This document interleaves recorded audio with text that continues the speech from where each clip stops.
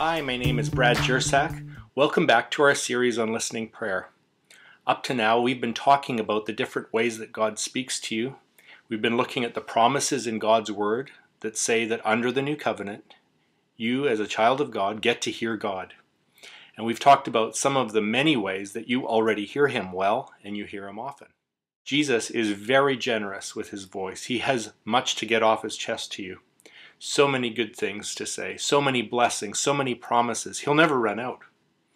Having said that, we need to take some time looking at discernment. Because as you know, even if God is one of the voices in your heart and your mind, He's not the only one. There are competing voices. We need to take time discerning God's voice from those other voices. And the good news is that Jesus is very confident about that.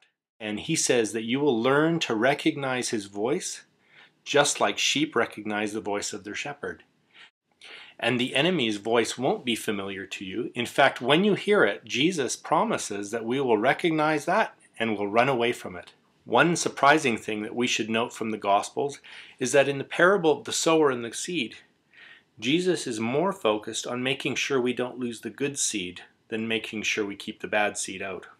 Now, when that seed comes in, how will we know that it's His and not some other strange voice? He gives us three broad categories that we call the three-legged stool for confirmation. First, if you've heard a word from the Lord, then the written word of God should confirm it, especially the Gospels, the red letters of Jesus. If you hear something in your heart you believe is the voice of Jesus, it will always align to the voice of Jesus in the Gospels. The second leg of the stool, or the second confirmation we're looking for, is the voice of the body of Christ.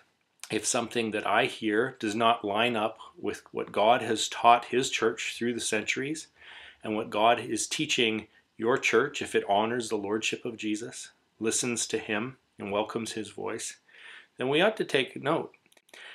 It's a red flag for me if I'm afraid to share what I'm hearing with my home group or my pastor, my leadership team. It makes me wonder if I'm really hearing right. When in doubt, I always check it with the body of Christ.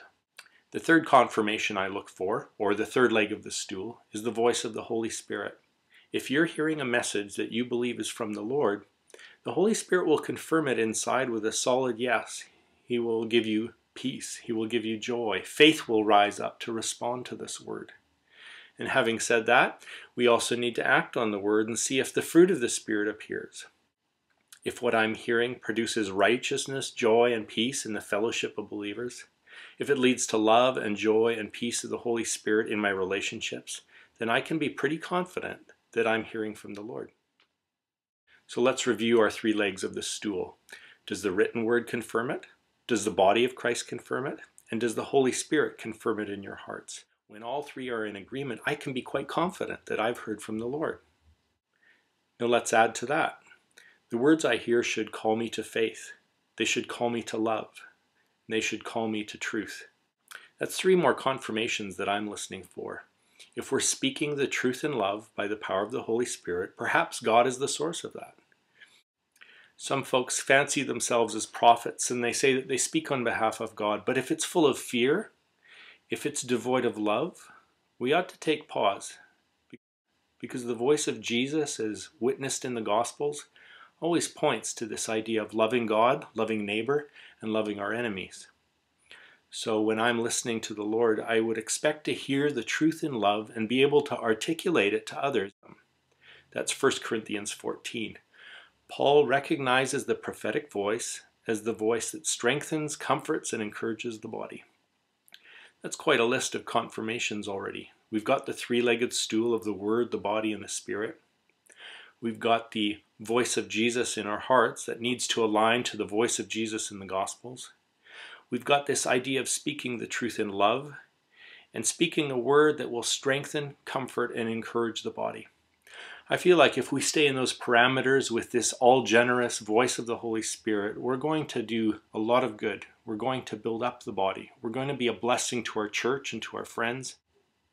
Even these few practices in discernment will really get you going. Bless you, and we'll see you next time.